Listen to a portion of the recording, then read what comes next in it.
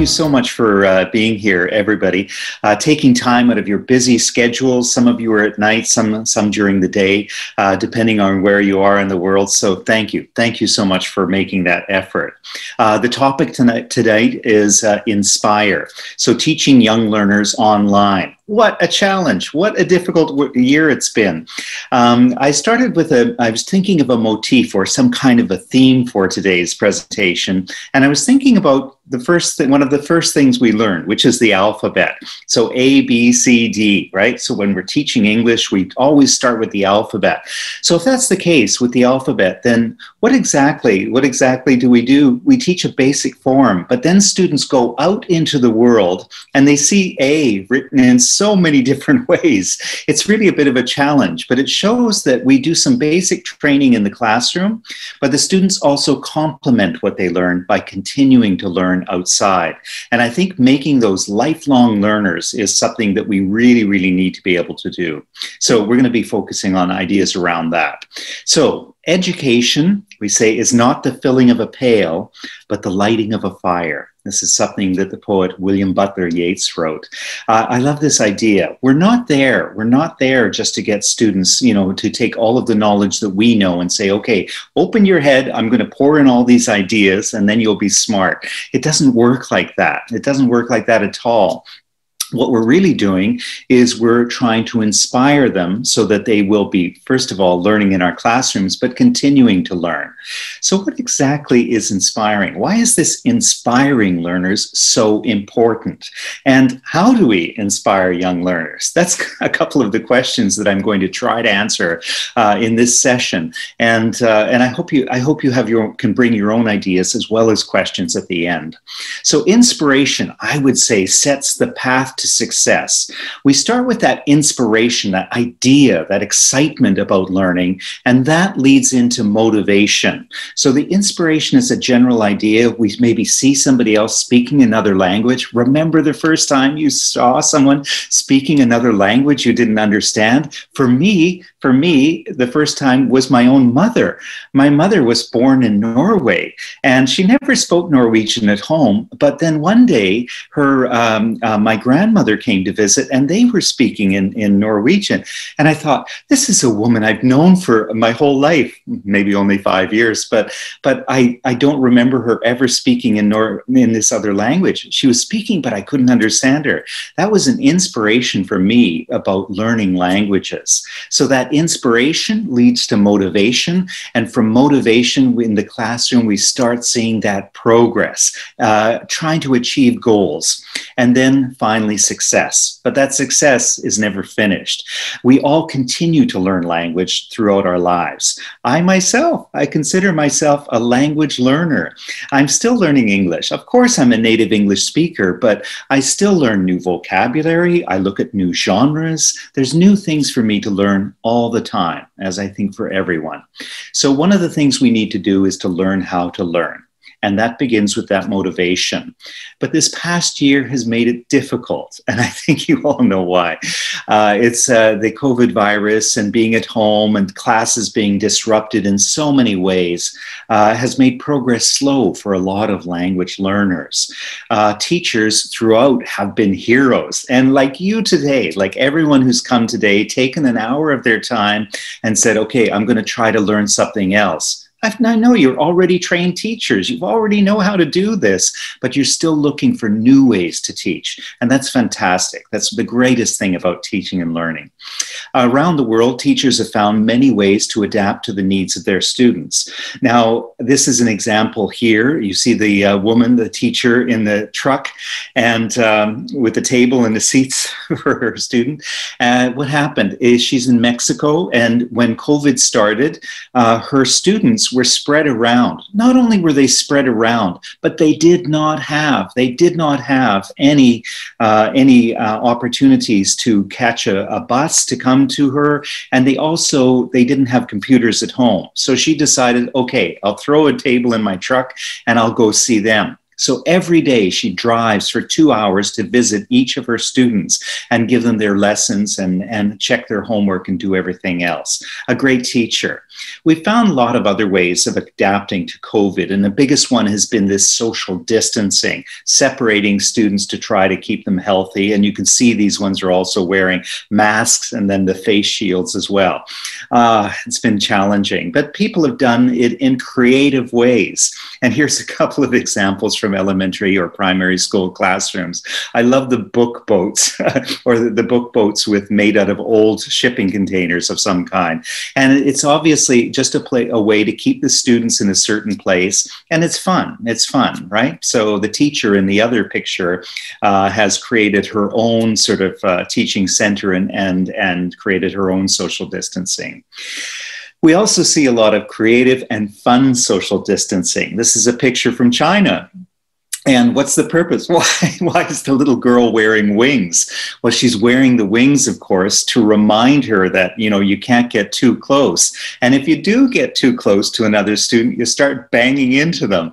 I think I would love to see the students in this classroom in a playground all banging into each other. It would be very funny, but I'm sure they would keep their social distance. It's creative. It's a creative idea. And again, teachers have come up this past year with so many creative ideas and ideas that use critical thinking for all sorts of processes in the classroom.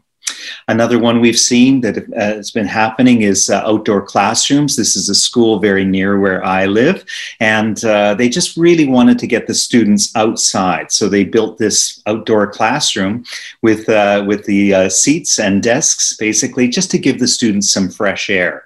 And parents, of course, can get involved in different ways as well. This is actually just down the alley from where I live, very close to my house, and someone had some old frames. People were throwing out pictures or something, and they used blackboard paint. So they painted the black, and then they put also some crayons out there for any children to sort of come by and do it. And I go by there quite often, and I see that it's always new children are doing new drawings and things.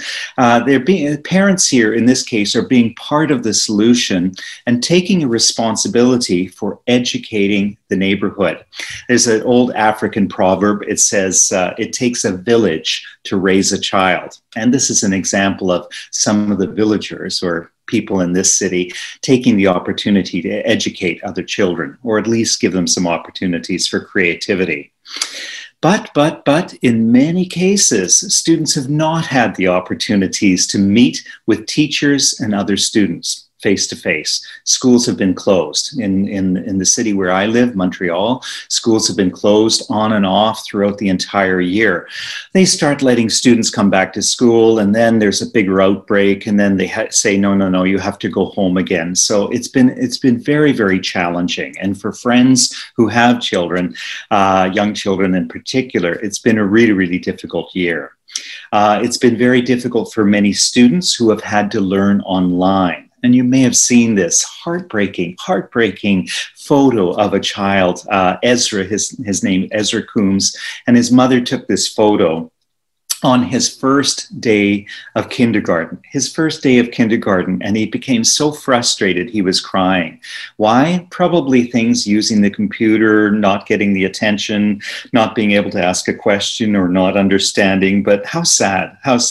Think back to your first day of kindergarten. I remember mine so many years later. How exciting, new friends, running around, new environment, exciting, colorful kindergarten class, but not for Ezra. So it's been very, very challenging for many people.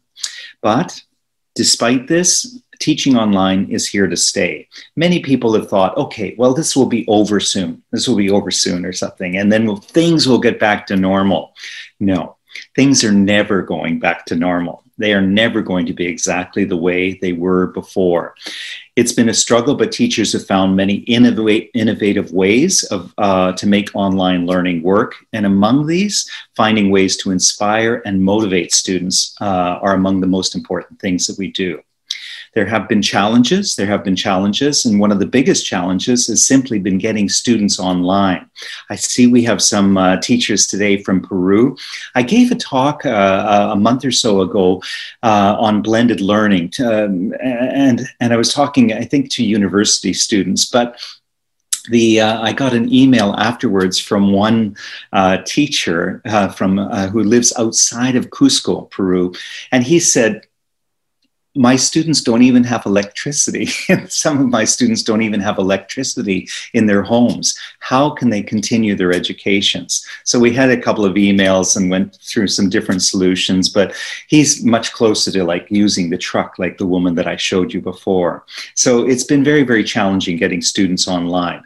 There are some solutions. For one, many public places have Wi-Fi. So if you don't have Wi-Fi at home, maybe there's a coffee shop, or you can stand next to a bank or a grocery store and ask those places if they could make their Wi-Fi public. Put a little sign out for students to use the Wi-Fi. I've seen it happen here in Montreal. Many people have tried to do that to make it easier.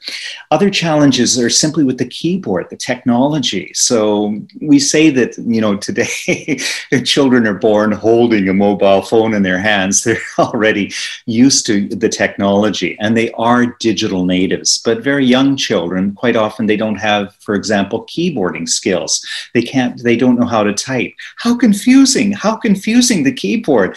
Why isn't it in alphabetical order, A, B, C, D? Instead it's Q, W, E, R, T. It doesn't make sense for young children, right? They don't see it. So that's been a challenge. Not all students have equal access to, especially not just Wi-Fi, but also quality computers. So difficult. What do you do if a student doesn't have a computer at home that they can use to take lessons? Does that student just not do classes? Well, in many places where I've talked to, teachers have been really pushed the schools and said, I know you have computers in the school. Give them to the students. I want to send those home. So they check in with their students. They find out who has a computer, who doesn't have a computer. For the ones that they don't, say, okay, you're going to have to take perfect care of it, but we're going to take a computer from the school if the school is closed and put it in your home. So people, again, teachers have found these solutions because they don't start with, oh, what's the cost or what's the problems or what's the difficulty. Teachers start with one idea. Teachers start with one idea of simply asking, what is best for my students? And if you start from that question, you always find the best answers.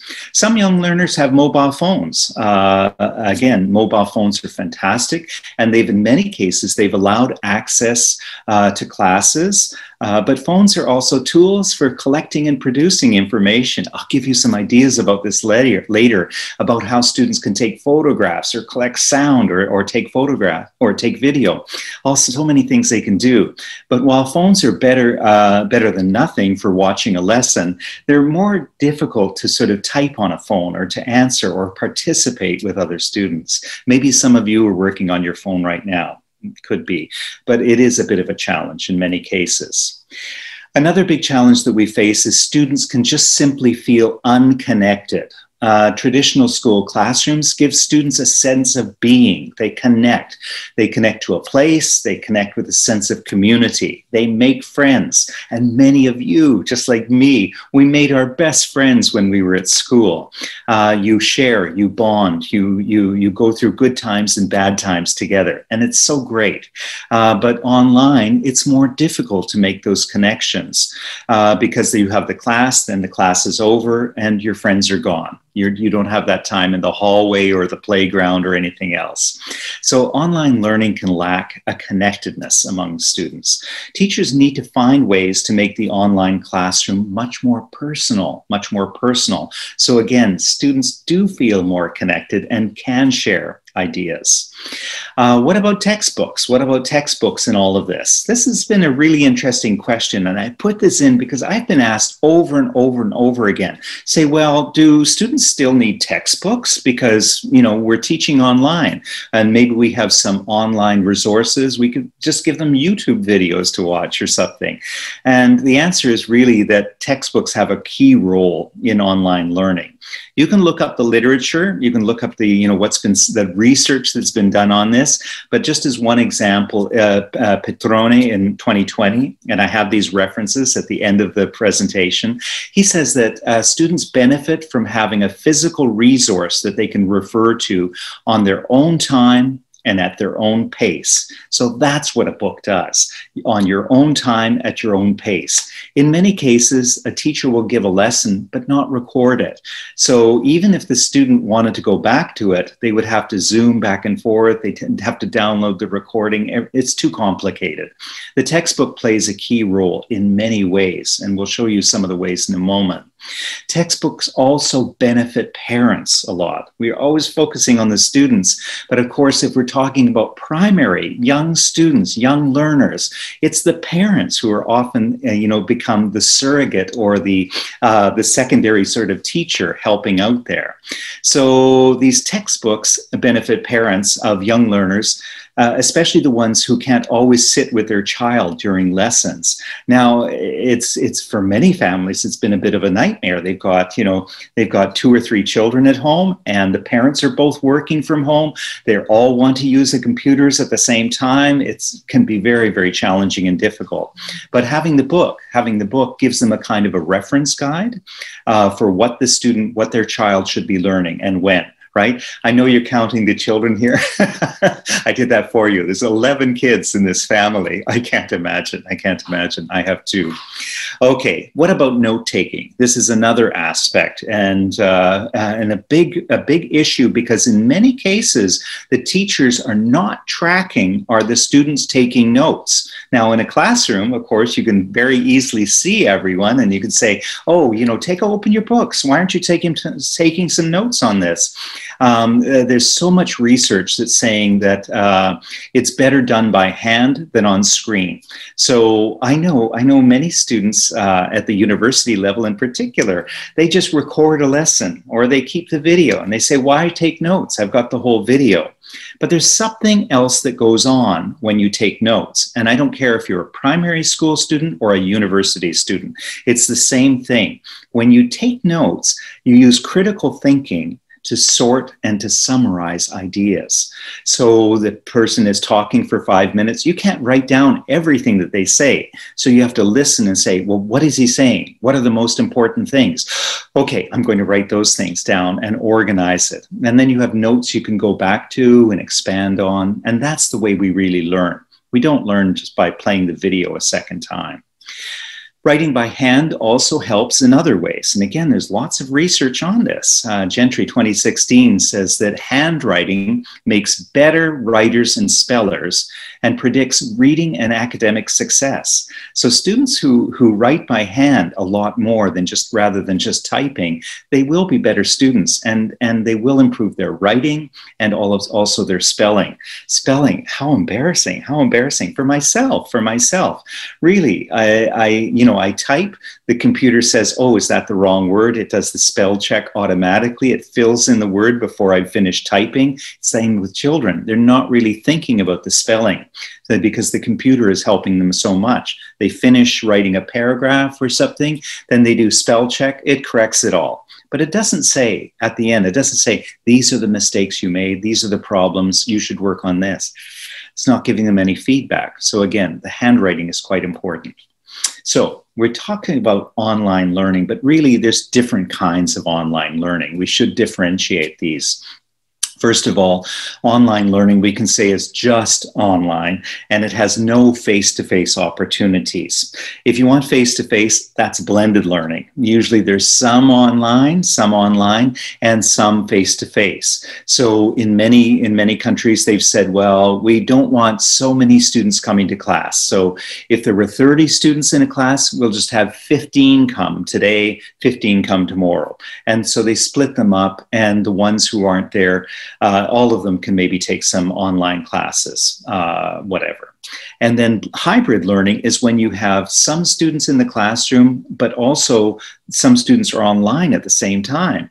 And so the teachers actually, this is very challenging. The teacher has to teach in two ways, to the class that's in front of them, but also they have to talk to thinking about, okay, what are the ones at home doing?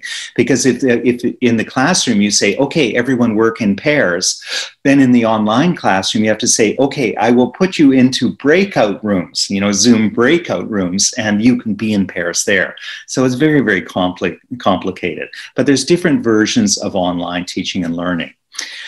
So what's the future? What is the future? As I already said, online learning is here to stay.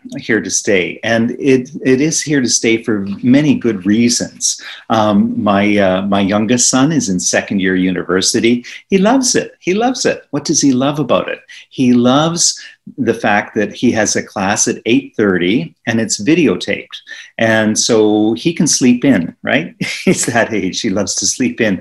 So he can sleep in and watch it at 11:30. He can watch it again. He can zoom to the part he doesn't understand. He can copy that part, send it to his teaching assistant, say, I don't get this, So for him, there's a lot of advantages. And so I think we're going to see it continue in different ways. And eventually teachers who can teach online will replace those who cannot or who are unwilling to do so. Here's an example and a very funny one.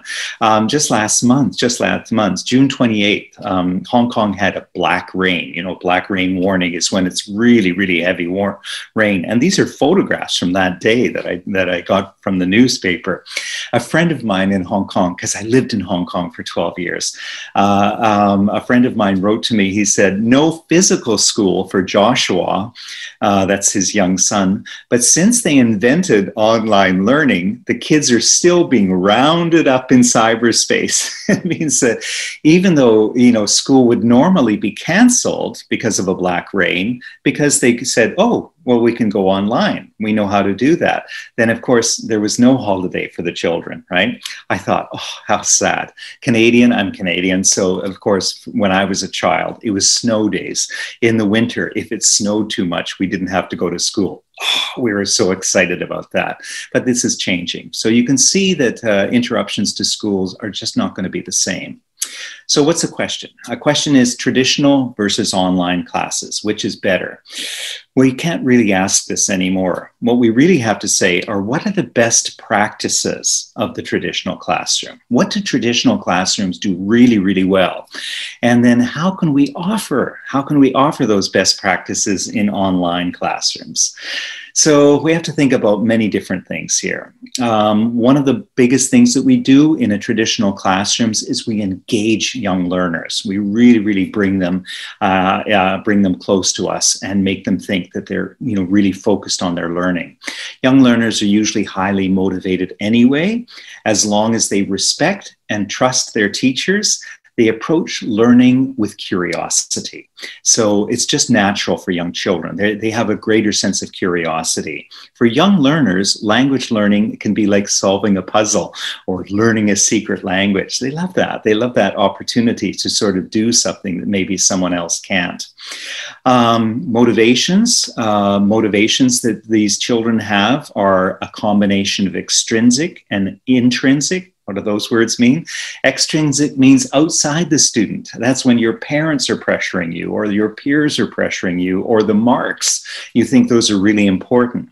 Really, extrinsic learning is kind of a teenage thing that's much more important at that age. But very young children and adults, they're both much more intrinsic. They're learning because they find it interesting or amazing or exciting, and their friends are doing it as well, and that's a little bit extrinsic, but they just get excited about it. What we want to do is to shift to much more intrinsic learning. Sorry, I'm getting a couple of raised hands from Patricia and others. I can't answer those and get through everything in time. So please just save your questions to the ends and your comments. Students need a combination of both extrinsic and intrinsic motivations. What about assessments? We're going to talk about that a bit.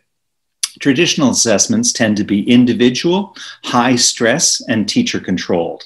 Multiple choice exams are popular because they're easy to mark rather than the best way to measure ability. So we give a lot of multiple choice questions, but really, when's the last time someone really asked you a multiple choice question? Does somebody stop you on the street and say, "Oh, excuse me, I'm hungry. Could you tell me where there's A, a library, B, a swimming pool, C, a cafeteria?" Nobody does that, right? Nobody talks to you like that in multiple choice questions. Yet we have so many of them in our classes. Why? Who likes to take a test? Think about your own studies. How often did a test perfectly measure your achievement in a subject? Much more likely, many times you walked away from a test and you said, "I didn't study for that," or "I didn't know that would be on the test." How often did you study for a test, pass, and then forget the content soon after? What if I gave each of you a math test right now for all the math you learned when you were in grade 7 or something? It would be very difficult, I know, for many, many of us, me included, right? Instead, we need to really focus on something else. And I'd say that's show what you know, getting students really to show what they know. Teachers have many reasons for assessing, but students need to show what they know. Questions should not be tricky or purposely meant to confuse. They really should be giving the students a chance to prove themselves. Why do we assess? Why do we assess? Oh, this is a big question. Actually, there's two main reasons. We have formative assessment, and that lets students understand their progress and what they need to study. So what do you mean, have formative assessment? Well, just imagine you give them a test. At the end of the test, you say, "Okay, I'm not marking it. Here's the answers. I want you to go through and figure out how well would you do. And based on your answers, what do you have to study? What did you miss? What should you be studying more," right? And it gives them the idea. Summative assessment just lets the teachers decide on whether the students are ready for the next level.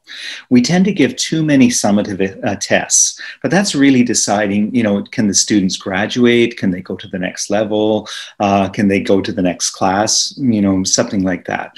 But really, we should be giving much more formative assessment to let students know how well they're doing. So just put down your red pen sometimes and give the students more answers and a chance to see what they're doing and see what they have to learn themselves. This helps to shift responsibility, not just like learning English is not your responsibility. Learning English is their responsibility. They have to take charge.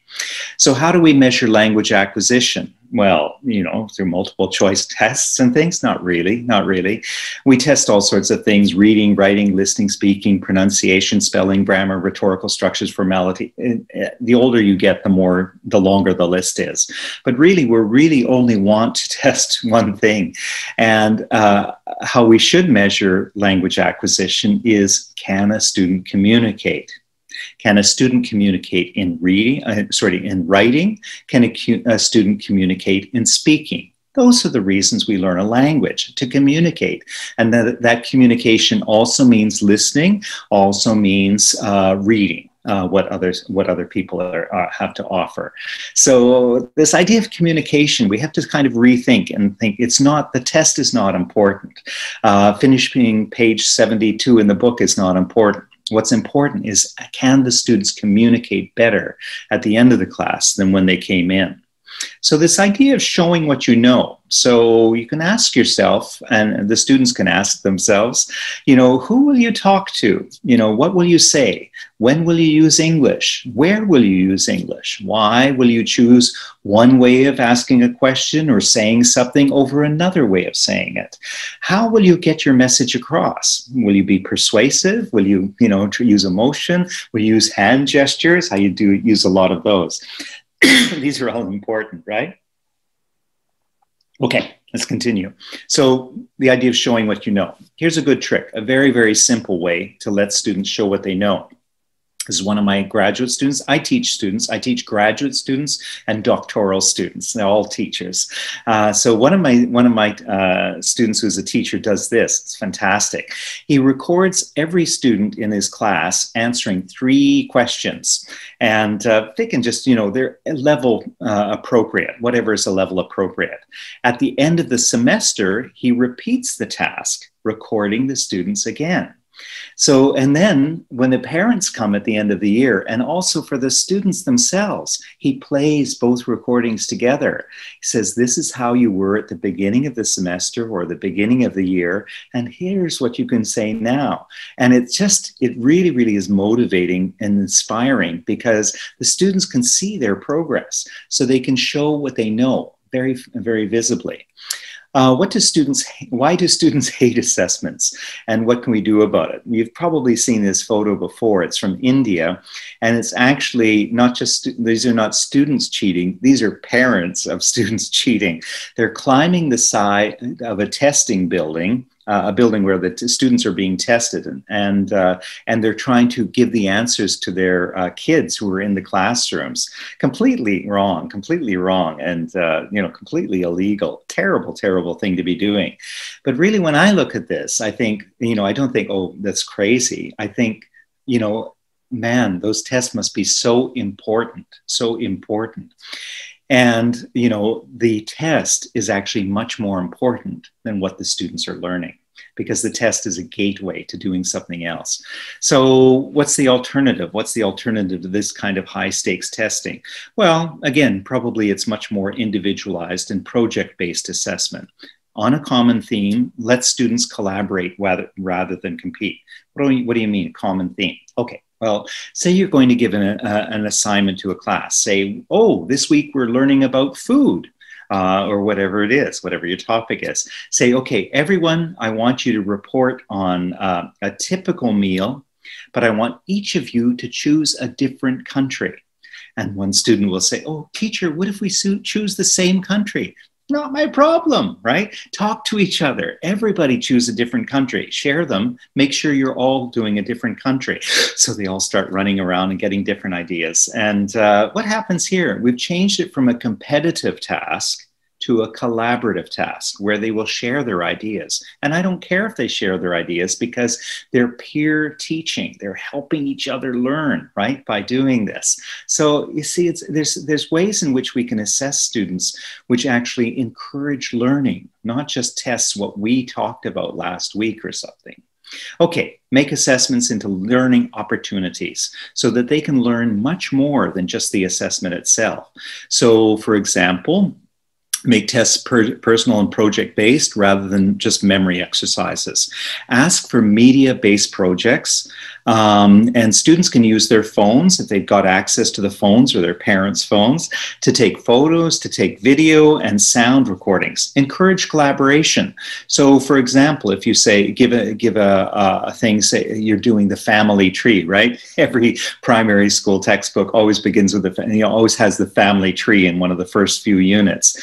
You say, take photos and introduce your family in English, right? And so they could do that as a sound recording or a little video, or even just take some photos and then bring it back to the class. So it's something more open-ended, but it's much more personal. It's personal because it's about their family. It's not about everybody else's family or the family with 11 kids that I showed you earlier, right? So it's more realistic. Because it's personal, it's more memorable. They will remember it much better because they've related the task to their own situation. Here's another trick. Something I use. I never write tests. If I have to write a test, I get my students to do it. What? How can you do that? What I do is I ask my students, I say, everyone, I've got 15 students in my class, everyone write 10 questions on the course, and we're going to put it in the final exam. I'm going to choose just 20 questions out of all of those. And they said, oh, but what if we ask the same question? I said, don't do that. Tell everybody your questions and the answers and discuss them. And the students work so hard. So they go through all of my lectures for the course. They go through all the textbook. They do all the readings, and then they look at everything. Is this a good question? Is that a good question? They talk about everything. Other professors say to me, they say, but Ken, don't they know the answers then? I said, exactly. That's what you want. That's what I want at the end of the course, is for them to know the answers at the end. So getting the students to write some of your tests is really a good way to make them work harder and focus much more on the materials, and saves you time. All right. So that's lots of the challenges, a lot of the problems that we face, and a few different ideas that you can use. I want to get much more particular, and I want to use a couple examples from textbooks. And I'm going to just as examples today, I'm going to be using these two, the workbooks and the student books from Smart English and from the second edition of My First Writing. These are just examples to try to give you, and I'm using them to give you general ideas. If you're using some other books, either by eFuture or anyone else, it still will work, many of these things, but it's just trying to give you some concrete, realistic background of how you can use a textbook. And remember, your students are often online. They need more support, not less support. So the textbook helps to do that. So the first one is we can always add layers to tasks. What does this mean, to add layers? Well, some students are more able and some students are less able. This is true in every classroom that we ever have. Some students are a little bit better and some students are a little bit more challenged. So what do we do? Well, for the more able students, you can create additional layers of tasks to make them much more challenging. Of course, you can always put the more able students together with the less able students as well. That's an important thing to do. So, okay, so you've got this, but what do we mean by creating additional layers to make them more challenging? Well, let's look at this as an example. Okay, so here we have a topic, and you can see it's D, listen and play, and then what do they have to do? They have to find and circle and ask and answer. These are the two types of tasks. What is it? It's a crayon. So it's obvious a task they can do with other students, right? So they can, ask each other's questions, and then they can find all the things, and they're all listed at the bottom. By this point in the book, the students have already learned, the different words for books and backpacks and crayons and pens. So they have this vocabulary already. But, I tell you, I could use this one page for a month and teach lessons on it. Why? Because it's a very rich visual, and there's a lot of things going on in this that we can really sort of explore in different ways. So, first of all, I could say, well, let's put the words in alphabetical order. And which words? Well, there's lots of words that are there, but there's also, we can say, the students always have a little bit of extra information when they come into a class. Not everybody has the same ideas, but a lot of them will know some things. So you look at this little squirrel character we've got here, and you could label extra things in the picture. So we can see there's a squirrel or a chipmunk maybe. The squirrel has a nut, and that nut is called an acorn. That's much more specific. But look at all the other vocabulary in this illustration. There's a little house, there seems to be a mailbox, there's fruit, bananas, there's juices, so many different things going on. Why not get students using some of that and talk about the bird? And you can see, of course, there's many hidden objects there, the things, and so that makes it a lot more fun for students as well. So we've got all these different ideas going on. How can we get students using them? There's extra work. And what happens here is something really wonderful, is if you do those sorts of things once or twice or 3 times with the students, they will start doing it themselves. They will start saying, oh, what else do I know is in this picture, right? So of course they have to find the hidden objects, like the crayon, you can see that, and the backpacks that look like a mailbox and things like that. But they're also going to start, looking and saying, oh, what other words do I know here? And that's when students are starting to learn on their own. And it's a wonderful thing. But you train them to do that, and you don't have to tell them. You don't have to tell them to do it. They will just start doing it naturally on themselves and extending their own learning. So again, there's 1,000 questions that I could ask. I say, what color are their hairs? I could go through all the colors of different things. I could go through different textures. Some things are pointy, some things are curly.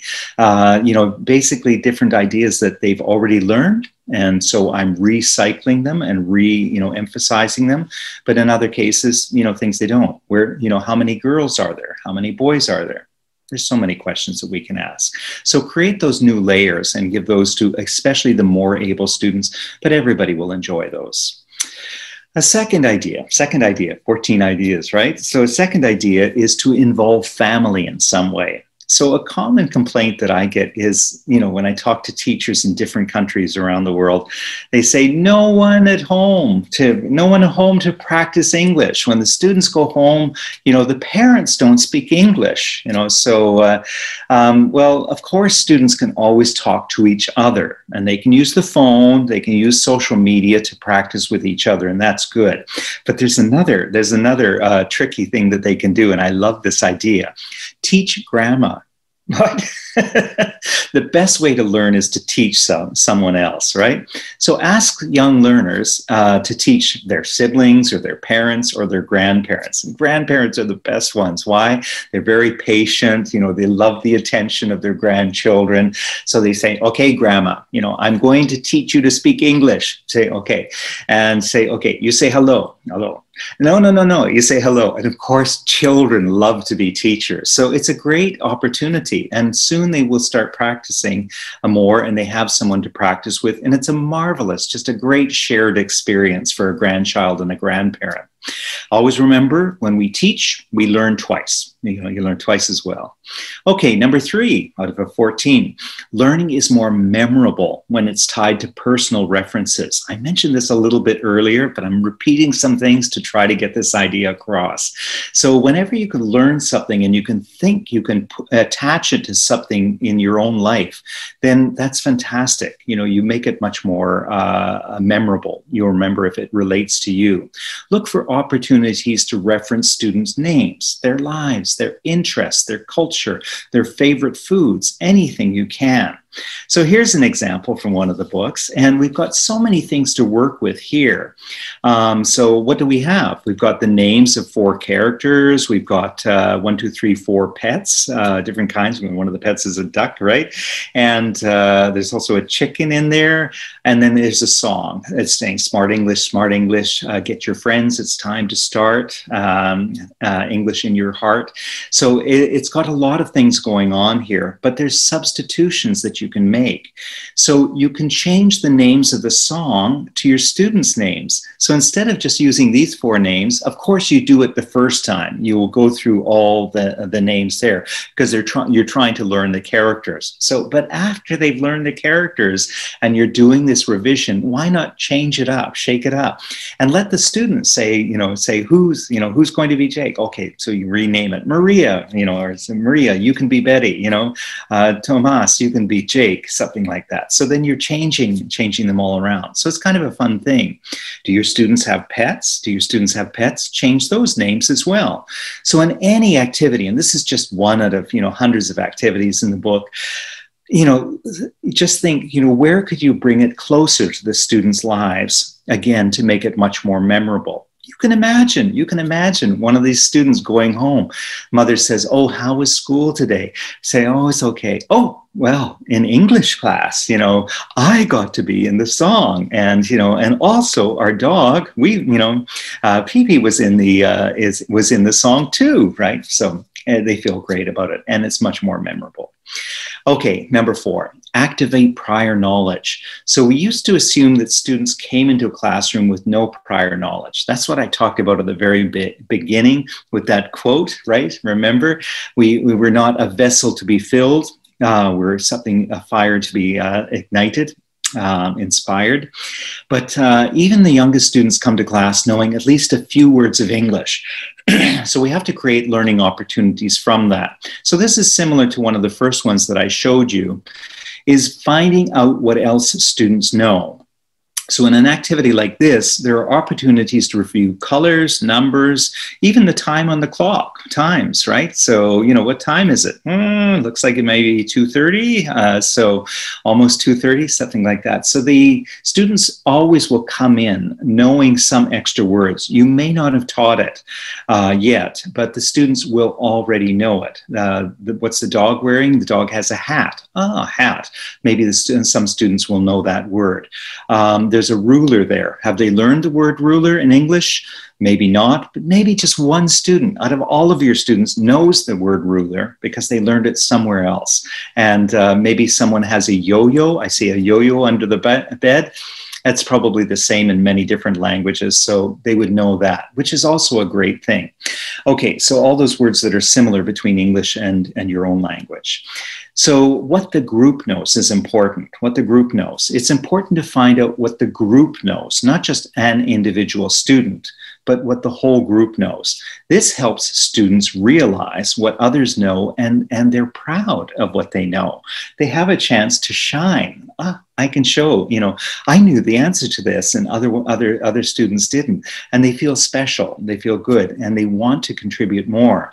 And again, I guarantee students, if you start with this type of task, students will continue to look ahead in their books because they will think, oh, I wonder if she'll ask me, if the teacher will ask me about, what's in this picture. And they want to be prepared ahead of time. So they're studying ahead. It's fantastic.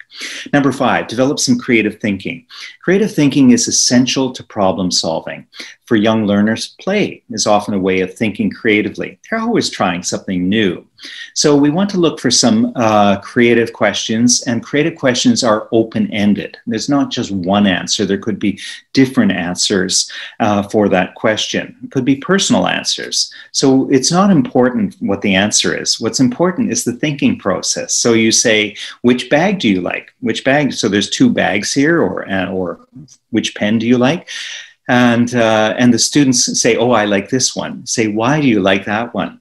This does a couple of interesting things. One is it makes the students realize if they don't have the language for it, they will start to realize that they need more language, and that's motivation for learning. So they might say, oh yes, I like the blue backpack, fine, no problem. But if they like the other one, how do they describe that? They say, oh, it's very, very colorful. What should I say? They don't know. Number 6, gamify activities. Actually, primary school classrooms are full of games, but games involve chance and competition and sometimes collaboration, working together to solve a problem. It's always better to play with teams rather than every student against every student. Why? Because, there's some students, they think they're the weakest in the class and they know it. And so you ask a question and then they're like, oh, they don't want to participate because they think someone else will know the answer. But you put them together with a group of other students, it improves. So there's different games that you can play with any piece of text that you find in the classroom. One of them is just a simple repetition.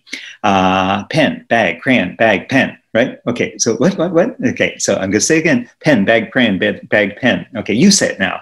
And then the students have to try to say it, right? It's a bag, it's a pen, it's a bag, it's a crayon. So these are different just repetition ones where the students have to listen very carefully and then repeat. Another big clue here, or trick here, is let your students lead the games. You don't always have to be in charge. Let your students do more of the teaching. Let them be in charge for a little bit. It's much more fun for them and a good exercise. Number 7, turn learners into teachers. Consider all of the roles of the teacher and decide which ones the students can do instead. I already told you that students can write some of your essay questions or your test questions, right? Ask your most able and least able students to teach a lesson, a little part of it. You give students a chance to shine. Give them some preparation. Of course, you don't want to do it on the day of a class, but before, the day before, you say, in tomorrow's class, I want you to draw a bag for the class. Please practice tonight, right? And then that student practices it and inspires the other students, because if one student can do it, they say, oh, if she can do it, I'm sure I can do it too. Turn learners into peer editors. Never be the first one to look at a student's work. Instead, always have students check each other's work. Give marks to the peer editors as well if you're going to collect them. Ask parents to check an initial student's homework. It's always good to just get that extra feedback from them. Peer editing also requires, though, that we give clear instructions of what to look for, such as the correct answers, spelling, punctuation.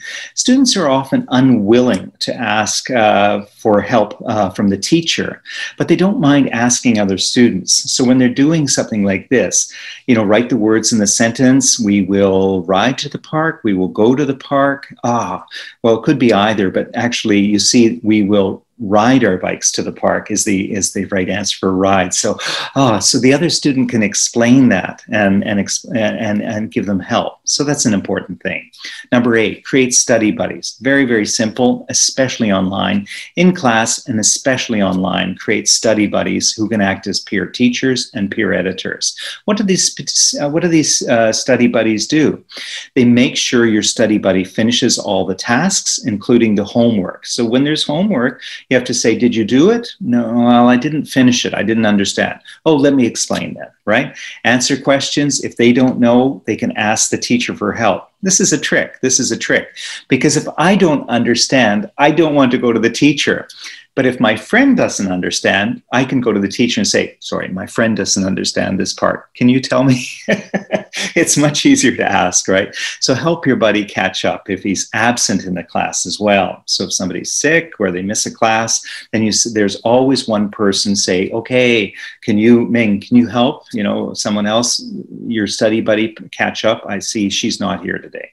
Number 9, have students create media projects. We already talked about this. Using the mobile phones, digital photos, video, make sound recordings. Tie those media projects to textbook lessons, though. So here's an example, great activity where it's just grammar practice and good, but you could make it much more exciting by adding to it. This weekend, take a photo or a short video of each verb you do. So maybe the students aren't going camping, but they may, play soccer or football, or run badminton or skip on a rope or do something else, and all the words that are written there. So again, it makes them think about the lesson and what they're doing in the weekend, and it's a fun activity. In class, ask students to share and explain. What are you doing in this? What are you doing in this photo? Class, what is she doing in the photo? So then you go back. It really creates a learning opportunity. So it complements what's in the textbook. The textbook provides a template for what they should do. 10, explore extra vocabulary. Everyone has personal vocabulary. My interests, my sports, my hobbies, my family, my favorite foods, my pets, many things, they're different to yours. I like to bake. I bake bread every week, right? So I need the language for that when I go somewhere else. Help students write their autobiographies. I have this many sisters. I have 3 sisters and 1 brother. I learned Taekwondo and piano. Those are personal for you. Now, the words may not all be in the lesson, but again, let the students try to learn some of those things and make it their job to find out the words for special things that they do. Number 11, explore grammar through parts of speech. These are the basic parts of speech. What does each one do? Why do we use each one? Once you've done that, you can explore and substitute different parts of speech. So we say, okay, well, what's going on with these words? These are verbs. Okay, so we've established that these are verbs. So what is another verb we could use in these ones? So for the first one, remember we just learned the word ride. So we can say, we will ride to the library tomorrow. So they can start adding and using what they've already learned to build this up a bit more. Number 12, develop critical thinking. The future will be built by people who can think critically. Other jobs will increasingly be done by computers and robots. And this is just a picture from in front of my, on my street, and it's a percolator, and it follows this guy. He stops, it stops. He goes, it goes. And it's just for delivering packages, but yeah, robots. So circle the mistake. In a one like this, a critical thinking one is just simply to ask the question, why is each one a mistake? So they can do the task, but after, ask the critical thinking question. Number 13, let students create rules. So when you learned your first language, you never learned grammar. Your mother never sat down and say, okay, today we're going to learn about prepositional phrases. It never happened, right? I guarantee it. Instead, you created rules in your head when you made mistakes, and someone laughed or corrected you or something. And I remember my own son when he was very young. I said, "Oh, Spencer, how was your day?" Maybe 3 years old. He said, "Oh, it was good. I swimmed with Mummy." Right? So I said, "Oh no, swim is an irregular past tense verb." No, I didn't say that. I said, "Oh, you swam with Mummy." And he said, "Yes, I swam with Mummy." He never made the mistake again. But what's interesting is, why did he say swimmed? Well, I didn't say swimmed. His mother didn't say swimmed. He said swimmed because walk, walked, talk, talked, swim, swimmed. He had created a rule for forming the past tense in his head, but it wasn't the correct rule in this case, right? So students can create simple rules for English as they learn it. So what's the rule? What's the rule? So again, when you're giving them grammar practice and things, you can say, what's the rule? They won't get it perfectly. They won't always get the right answer, but they start some thinking about how grammar is formed and rules for other things as well. Okay, finally, expand ideas. Introduce variables to encourage young learners to think outside the textbook, applying what they learn to their own lives. Encourage students to keep simple diaries, using the language that they learn in class. Now, when I say a diary, I don't mean that every student, a primary student, has to write a page in English every night. But if they take one photograph every day and just write what it is, something like that, like on their phone, they don't have to print it out, but just some things like that. Variables are also things that they can apply directly to their textbooks. So in this one, what is it? Make an idea about your family's plans for this weekend, your weekend. So instead of the weekend, this week, this month, this year, instead of your family, my friends, myself, work with other tenses, other activities. So again, just trying to more variables, expanding it. It creates something where the students realize that the book is a starting point for learning English. It's not, this is just a simple guide. If you memorize everything here, you'll be a perfect English speaker. It's not how it works. It's the starting point, and it's really going to help if you make them think about learning English on their own. Oh, that's a lot of information in a short time, and I talked for too long. What do we know? Young learners face many challenges, particularly in online classes. Students can get help from family members and from each other. The textbook is a starting point for helping to creatively personalize learning. Start with the textbook, but build on it. Assessment should show what students know. Okay, thank you. Thank you all very much. I think we've got some time for questions now. Let's see how many we can fit in. All right, let me go back to my, okay, so Gary's gonna give us some questions, I think. Okay, thank you, Dr. Ken Beatty. So we do have a few questions in here. Try to pick a few out for you.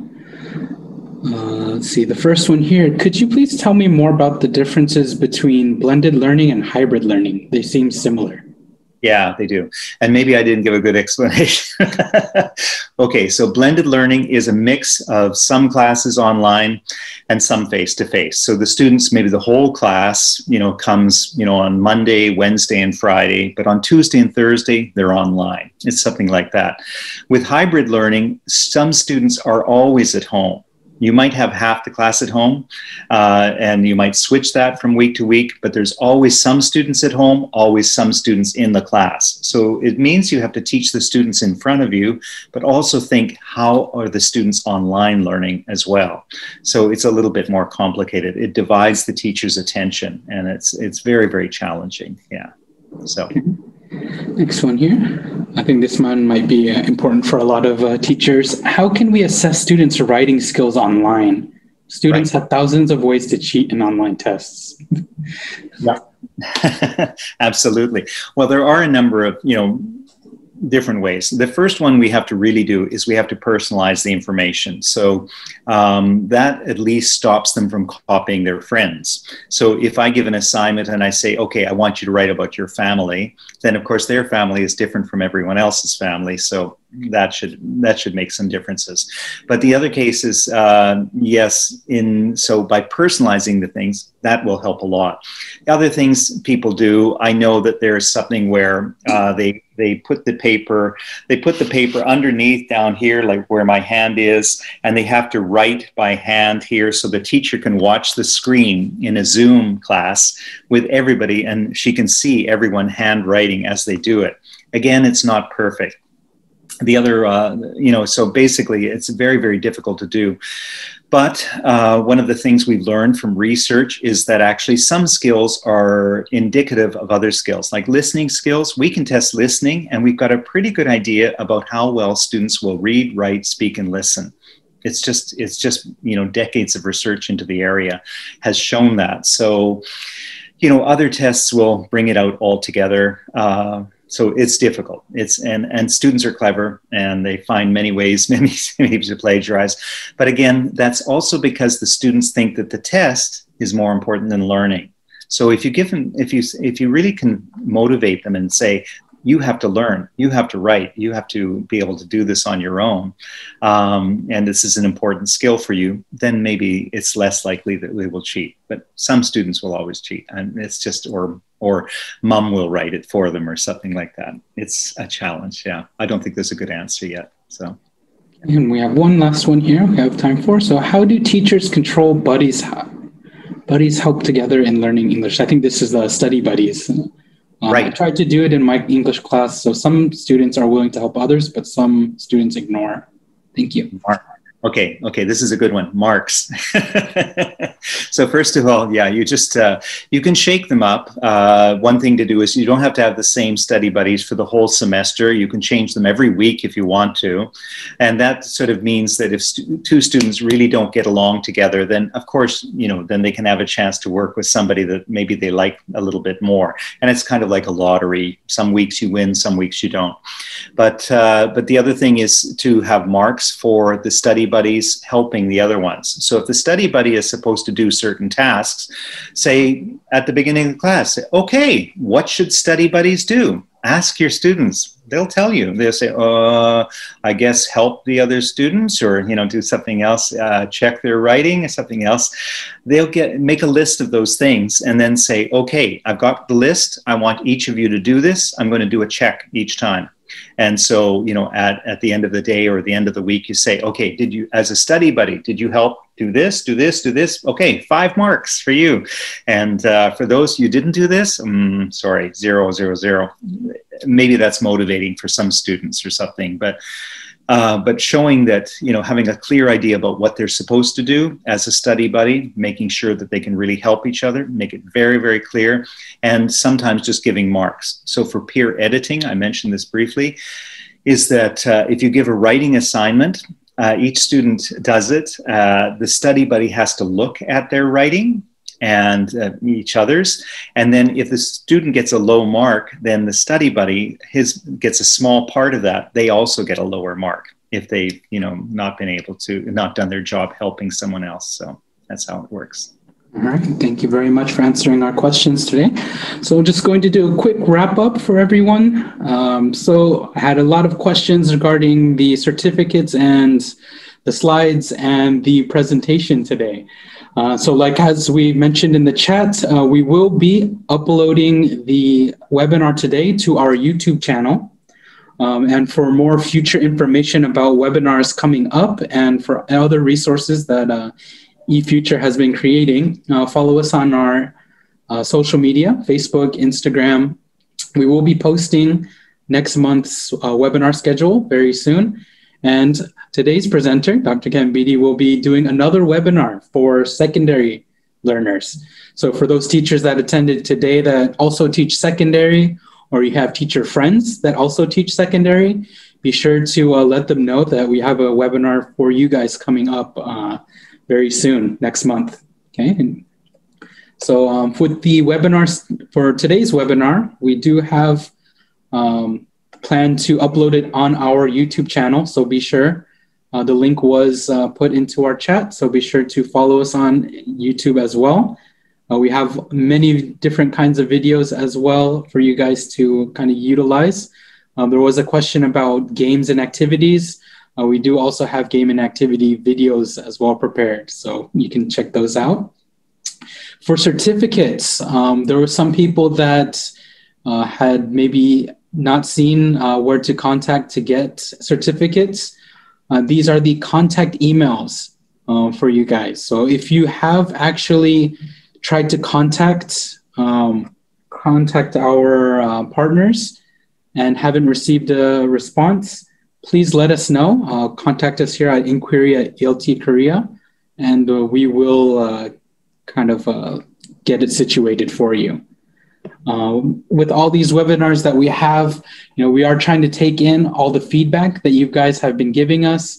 So please fill out the survey, and we will, take all the suggestions for future webinars and, any kinds of setups or, improvements that we can do moving forward. We will take that into account for our future webinars.